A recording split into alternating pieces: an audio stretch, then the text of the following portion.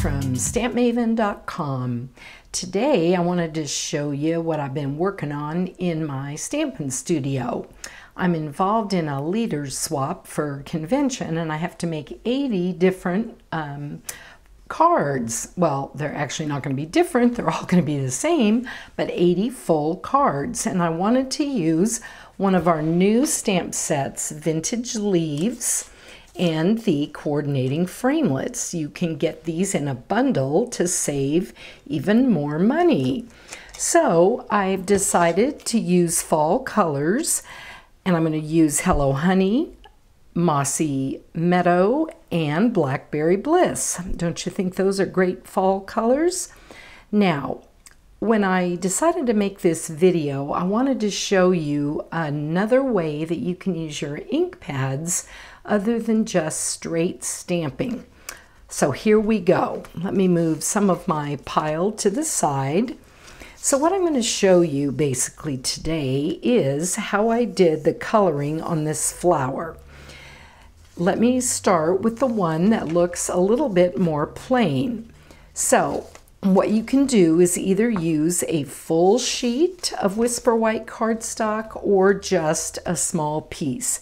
And today, to show you the technique, I'm going to use just this little piece, so we're not here all day watching Anne color. Okay, so what I'm going to do first is take some of my Hello Money, yes, wouldn't that be great? Hello Honey on my Whisper White cardstock with a sponge. And notice I'm going to turn this around so that I'll get a different amount of color on each part of the cardstock. Okay, the next color I'm going to use is Mossy Meadow, and I'm going to lay down more of my green right in this corner, and you'll see why in a little minute. Okay, the last color I'm going to use is my Blackberry Bliss. Don't these colors look great together? Okay, now let me bring my card here so you can see the leaf as I'm doing this. What I did is I took the maple leaf from the framelits, and notice how I position it with the stem down here on the green. That's why I wanted more of the green down there. Then I just ran this through my Big Shot die cut machine using the magnetic plate. If you guys don't have that, you need it.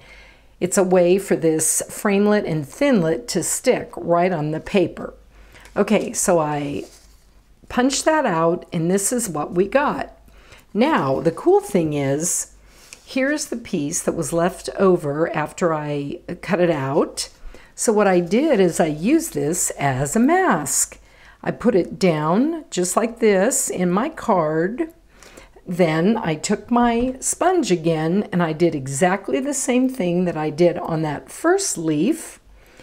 And voila, you've got a great leaf on the inside because you really don't want a naked card, right? Now, on the other card I did, you'll notice there are more veins. So what I did is I took my Stampin' marker, I colored my leaf. You can also use the stamp pad, but some people have a little more trouble controlling it, and a marker is a great way to lay down the color but not get color around the edge of your block.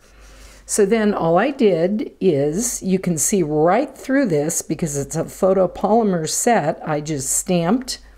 Voila, I have the vein-like image on the leaf. Then I carried that through again, same thing with using the negative, whoops, we don't need two of them, the negative of the leaf. I just moved it around my card, and then I took the stamp with the vein and stamped. There you go. Okay, last couple of things I wanted to show you. Notice these rhinestones here? I colored those using a gold Sharpie marker so it would sort of coordinate with the Hello Honey. The reason you want to use a Sharpie is because the color will not leave off the rhinestone. If you use the Stampin' Right marker and color it, then you would have to put embossing powder and heat it up to get that color to stay. Last but not least, I use some of our Bohemian washi tape.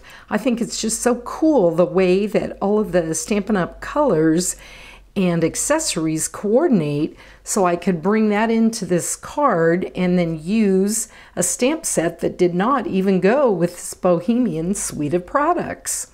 Alrighty. Oh, one just last quick thing to tell you. Remember, when you're stamping with photopolymer stamps, be sure to put your piercing mat under your grid paper so you get a firm image. There's no rubber in the photopolymer, so you need to have something to cushion it a little bit. Alrighty then, that's it. Thanks so much for stopping by, and I'll see you next time.